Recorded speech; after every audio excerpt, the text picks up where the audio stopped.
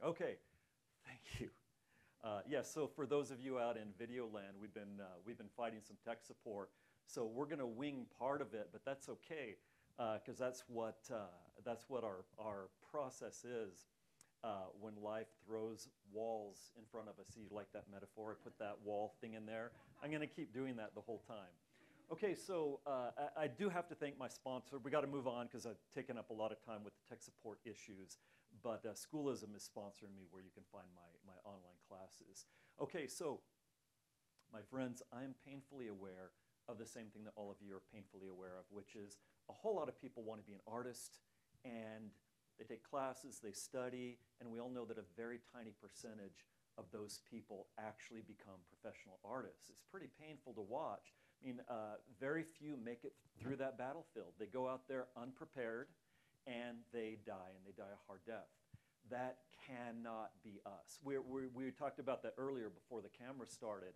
We're not kidding around. We are going to do anything that it takes to reach that goal, anything it takes to smash that wall. So here's the thing that I warned you about before the camera fired up. So please give me a second, and we won't smash through that wall.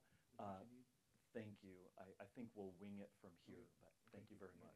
Yeah, we'll be good. I had to walk all the way to downtown LA to get Yeah, you did. Yeah. Yeah. Okay, so the thing that I want you to give me, it was going to be a minute to explain it. Now it's going to be 30 seconds because we're low on time. Don't run through the doors until you let me explain. We need to talk about diet and exercise, and you're thinking, oh dear, oh my gosh. So I didn't know exactly what this workshop was going to be about, and now some guy's going to tell me that if only I run 10 miles a day, go on an all raw vegetable diet, I'll find the inner artistic strength to become an artist. Those might be wonderful things to do, but I don't do any of them, never have, and probably never will. What I want to do is just use that as a metaphor for you, because the things that make us strong are actually the daily habits, the difficult daily habits that are hard to hold on to, and yet we have to keep those habits in place, or we'll never develop the strength, you know, whether it's physical or otherwise, to smash through that wall. So I promise, I am not going to tell you what to eat.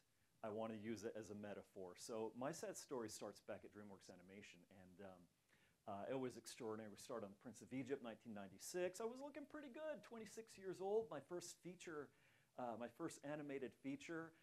If I did look good, it didn't last, and here's why. All of you know about the free DreamWorks lunch, right? They had to close down the cafeteria for COVID. Everyone quit, but they're coming back now. So it was, they said, you know, we got to bring people that are experienced. We're a new studio, so we need experienced people to come in and do this. How can we entice them? Food. It was a beautiful continental breakfast spread every morning. I promise this will be relevant. It was the lunch, a full salad line, a full sandwich line, a full hot food line, a full dessert line, every freaking day. And I gained weight.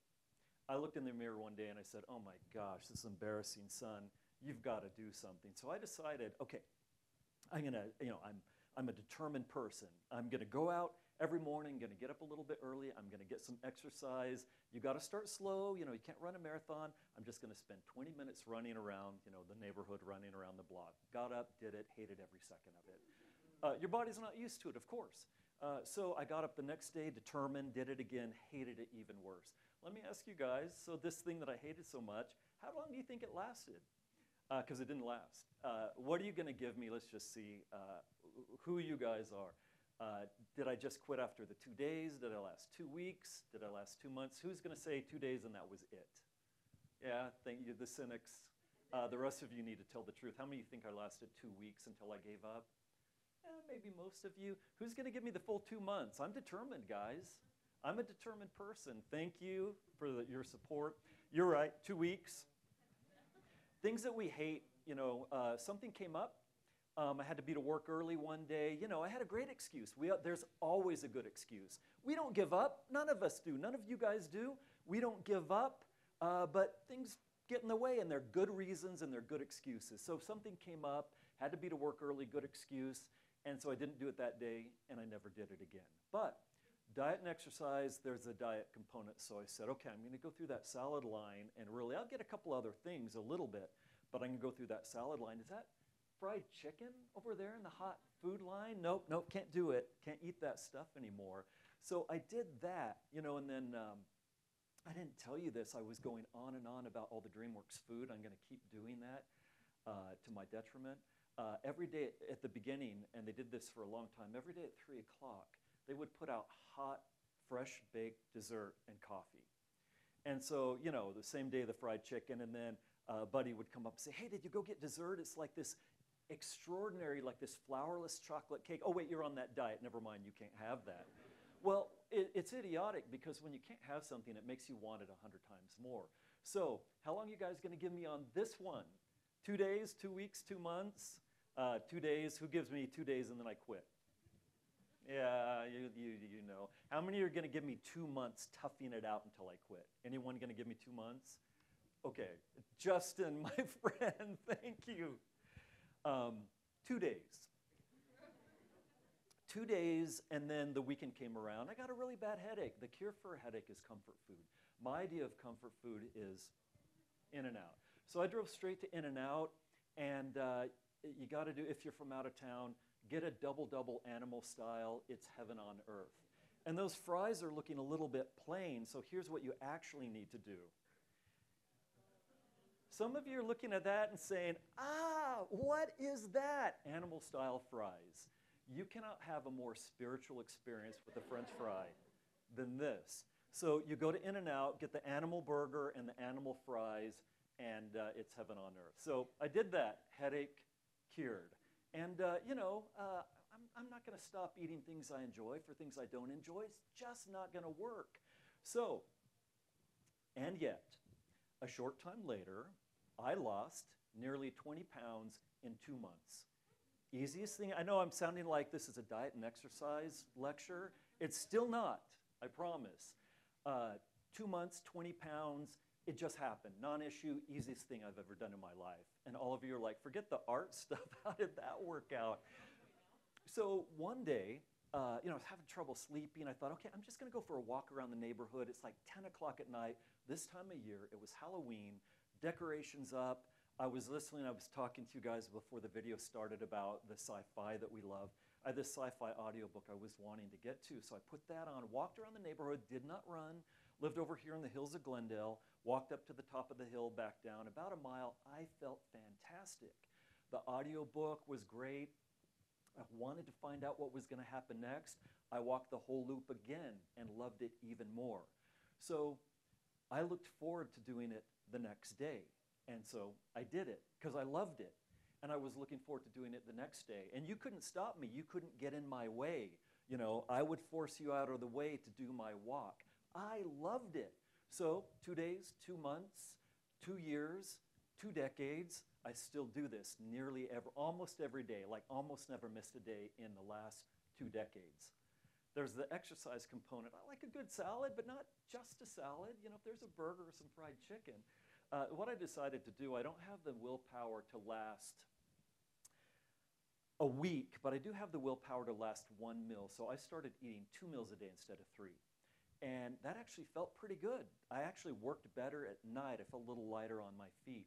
So I actually enjoyed that. I'd eat the food that I liked, but then fast for that 1 meal, and boom, 2 months, the weight was off. And so the difference was, this is obvious to everyone, but it should have been obvious to me, and it applies to what we have to do. So it worked because it was enjoyable, rewarding, and convenient. Right there in front of me, no excuses. And so it became a lifelong habit that was very effective. So you guys have had the same experience that I've had. Go into your studio space, you're trying to learn, you give yourself assignments, but because you're in the learning curve, you don't know what the solutions are, and it does not go well. And you start to dread going in your studio, at least I did. So if you guys like anything that I've done, well, when I was coming up, I got to a point where I dreaded the studio, my home studio, so much, I could hardly bring myself to even walk into it. It was that bad. So I said, the goal is to be an artist. I cannot allow this to happen. So what I had to do was start with this. So I got my studio together, And I found the carpenter that made animation desks for Disney. I hired him to make me a custom desk. I got all my stuff perfect right there, no excuses. You have a favorite desk, you have a favorite brush, let's say. It's going to fall down, it's going to roll under a bookshelf, and then your favorite brush is gone. You have to have 3 of that brush, not 1, not 2, but 3, because 2 of them are going to roll under the bookshelf, and you'll be like, oh, I guess I can't do that painting after all. I'm going to go see if there's some cake, in the fridge, and you wander off and never make it back in the studio. No, it has to be so convenient, no excuses, nothing gets in your way. So that's what I did. Everything I could think of. This is back in the early 90s. I used the Masterson Stay Wet palette. We were working in acrylics back in those days. And so everything was right there in front of me. Side tab array, all my supplies. I love watercolor. I could roll that bad boy open, start painting, spritz some water on that, start painting my watercolor just like that. No impediment. The bottom, I've got all of my paints right there ready to go. I even had jugs of water right there next to me, so I didn't have to get up to walk to the sink to get more water. I know myself. I'll wander off to the fridge, look for some fried chicken, and oh, maybe I'll just go for that walk instead and never get back in the studio. I even had a catheter, so I didn't have to go to the bathroom. Just kidding. I didn't go that far. My flat file's behind me. Okay. Here's what I need to do. Here's what I'm doing this week. Here's what I'm doing today. Right there in front of me, no excuses. So I am set up to go, baby. And so now I've got everything. And then digital reared its ugly head, which turned out to be an amazing thing back in the late 90s. This came around. So I reset up, for digital. Make sure I was set up for that. So now I've got my armor, I've got my tools, I've got my weapons. So I'm prepared in that way. But I'm still not prepared to go out into the big bad world. I don't know everything that has to be done to make it through that gauntlet. So that's what I need a distinction on. So we have your artwork, we have the subject of your artwork, we've got the 3 components of how you present your subject. We've got the rendering, the color, the composition, and so this is the content, and this is the form that you choose to present your subject in.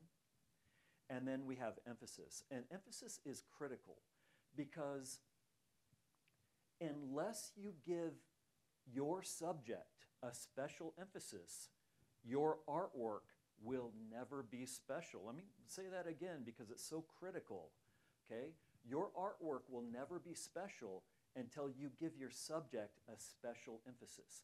And you do that through how you do your rendering, how you choose to do your rendering, how you design your color and light to serve the subject, how you compose your picture. It's all on emphasis. And emphasis, of course, is the purpose. Every image we do has a purpose, even if you're just throwing paint at a canvas to see if something interesting happens random. That was your purpose. So even the craziest thing has a purpose. So rendering. We've got to get this and this to do what we want it to do. Really hard to do, but people have done it. Don't expect you to paint the Mona Lisa, but this image has lasted a lifetime and beyond because this was one of the very first renderings that got this level of nuance and this captivating quality. But we don't have to be Leonardo da Vinci. I'm a big fan of Diebenkorn, very different goals, and yet he's got to know how to work that paint to do this. And so moving from rendering into color, what I started doing to get myself back in the studio, I had this book on the bookshelf. And James Reynolds is really fantastic work. There was lots of subtleties in the color, and frankly, I was deeply upset that he was so much better at color than I was. So what I decided to do was I was going to do a little study of every single image in that book. Now, I didn't have time to do stroke by stroke, so what I did were these little 20-minute studies, side-by-side rendering that would let us learn the practical application of paint and how those brush strokes look when we place them side by side. So I did this. I did a study of every single image in the book, and things were sort of clicking, and I enjoyed this. I mean, the problems were already solved by James Reynolds. I just had to kind of mimic them and learn from them. So I was back in the studio at home enjoyable, rewarding, convenient. I love doing those studies. I was learning so much, and so I did more Edgar Payne. I would freeze frame the TV. Back in those days, the DVDs, maybe even the VHS cassette. Maybe you see Blade Runner in there. And so I'd do little studies from my favorite movies, just pause the TV. That worked out really well. Get outside, and I was trying to teach myself landscape painting, so I got outside on the weekends. And I believe this is the very last image until we go black, my friends. And you can see it's already starting to glitch, and I don't know what happened to the, because on my laptop before we started, before we plugged everything in, I went through these and they were all working perfectly. But I did that. I did the landscape painting. So let me go back. I don't know, what'll be, not me, what'll be nice to look at? I'll just go back. Let's stick with enjoyable, rewarding, and convenient on there while I talk you through some of these other ideas. So I did the landscape painting. I did my weekly life drawing. I was going to life drawing sessions 3 times a week. And I tried to never miss, 3 times a week. You guys are thinking, okay, he didn't have a family, he didn't have a life. This was my life. I was gonna be an artist at all costs. Happily married now with kids and still figuring out how to do the extra work, how to do the daily calisthenics, the artistic calisthenics, that is. And so my daily studies were sketches from life, sketches from masters, and sketches from imagination. And by doing quick studies every day based on those 3 things, I really just so much came in, and I was learning so much at a great pace, and so I was still in the studio working and making that happen. So my artistic muscles started looking a little bit better, and I was a little bit more prepared to smash through that wall. So at that time, I had a great job at, I'd already gone through art school and still knew I had so much more to learn. I went to Art Center here in Pasadena. I did not slouch. I worked as hard as I could figure out how to work, and then it worked out. I got a great job in theme park show design, still had so much to learn.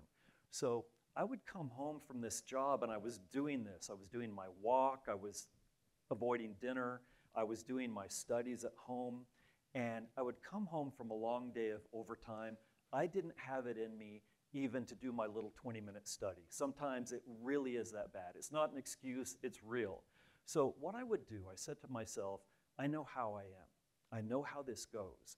If I don't do something, even though I am wiped out, the habit might start to slip away from me. So I would sit down at that desk with that Stay Wet palette, my water right there, even though mold's growing in it, it's there ready to go. And so flip open that palette, and I would just pick 3 colors and white.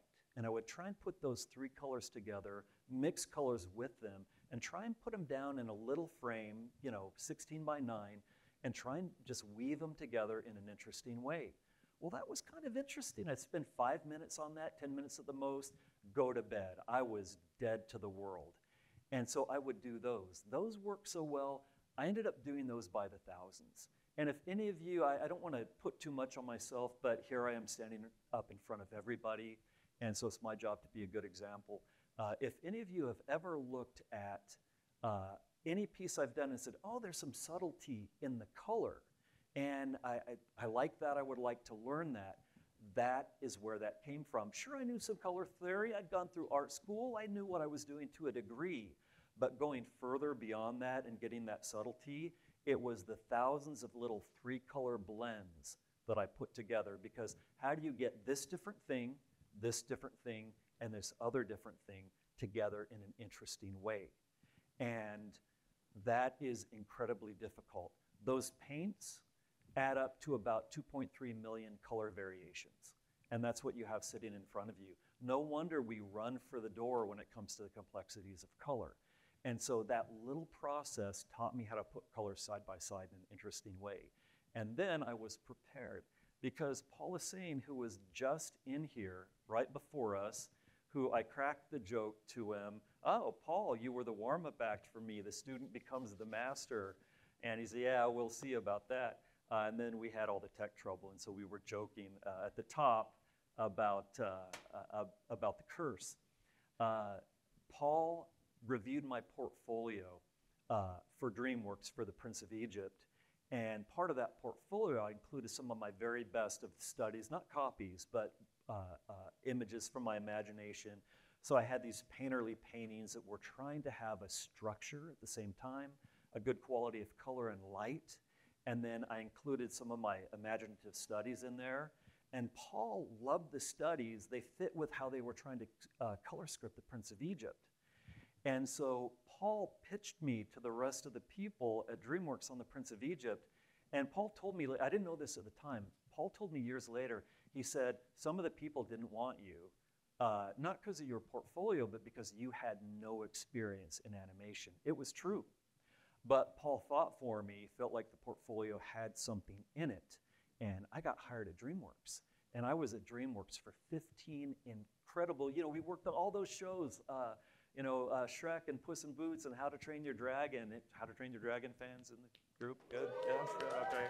Good? Yay, yeah, thank you.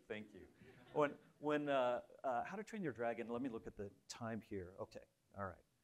And we'll let that image roll. Because we have about 7 more minutes. And so that'll actually be, yeah, thank you, I appreciate that. So I got hired at DreamWorks. How to Train Your Dragon was in production for 7 years and went through 3 sets of directors.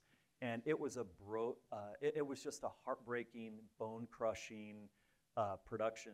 So when it came out, I went to a regular theater with a bunch of friends, and we had the premiere already. And at the end, there's that silent moment, like, okay, is the movie over? Before the credits jump. And I was like, did they like it? And then the credits rolled, and everyone cheered, like just the regular family, neighborhood movie theater. And you cannot imagine, the bliss after how the production had gone to get it to the finish line. I just wanted, just now, I wanted to stand up and thank everyone for their support. It was an incredible experience. Well, I would not have gotten into DreamWorks had I not had this daily habit that I would not let go of. And that's why I brought up the diet and exercise thing.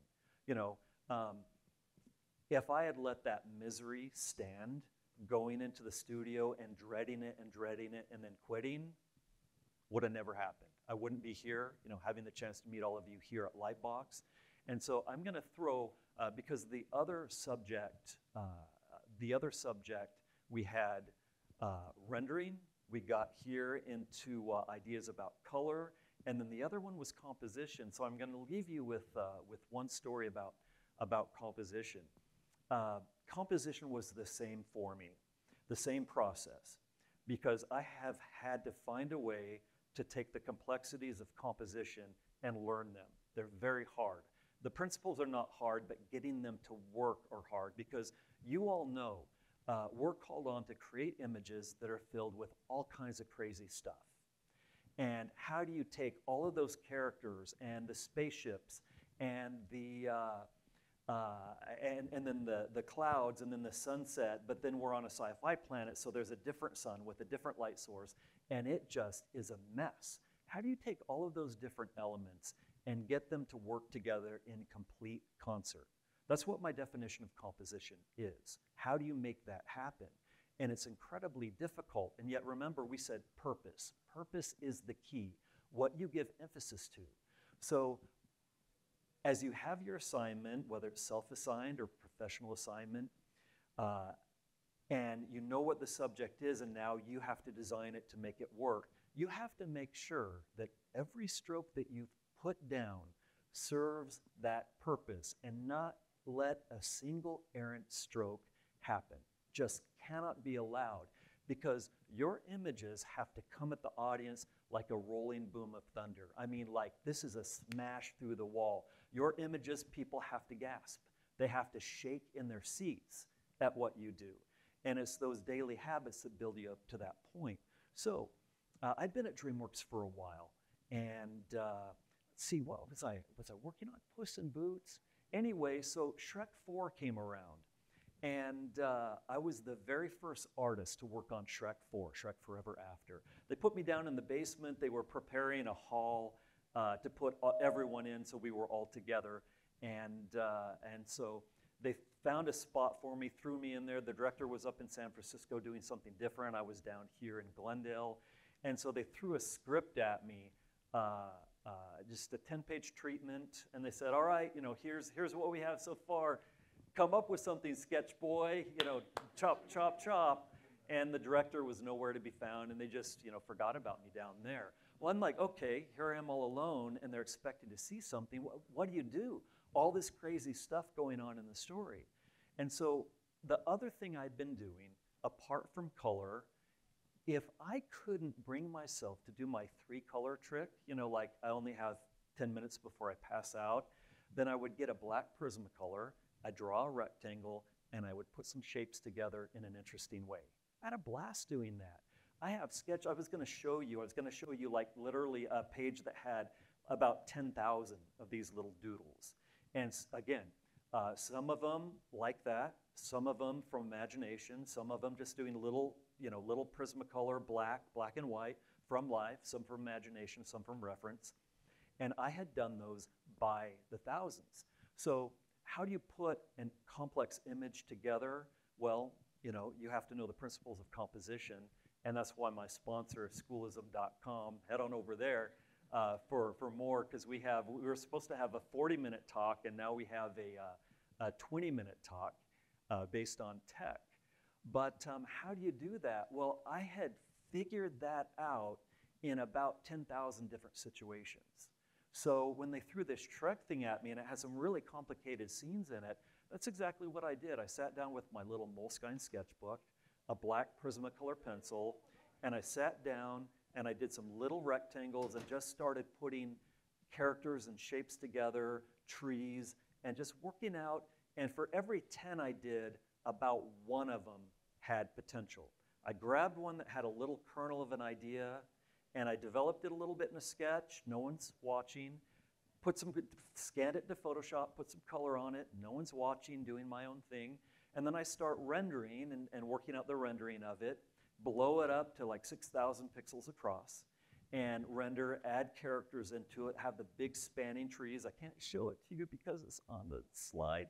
It's one of our slides that isn't coming up. And I did this very elaborate rendered painting filled with characters of these ogres, the ogre-resistant encampment, if you've seen Shrek 4, out hiding in the forest, preparing for battle with the big epic trees coming up. Finally, the director came back from San Francisco, and he loved the painting. It was the very first concept painting and environment painting and character painting for Shrek Forever After, and it succeeded because it had 3 things. It had rendering, it had color and light design, and it had composition design. And all of those things aim towards a very specific story emphasis. And when it hit that mark, the director came in and said, you're on the show, we'll keep you. I didn't know that there was a chance I was going to be off of the show. Okay, so you eat what you want to eat, you exercise the way you want to exercise, I don't care. But what I do care about is that you do something every single day without exception, towards your goal of smashing through the wall and breaking into the business. So that's what I got, my friends. Thank you so much. It was the best we could do under the circumstances, but thank you. And regrettably, we're right on our mark. We don't have time for questions. So I don't know, see you guys in line or over at booth 100. You're welcome to keep by.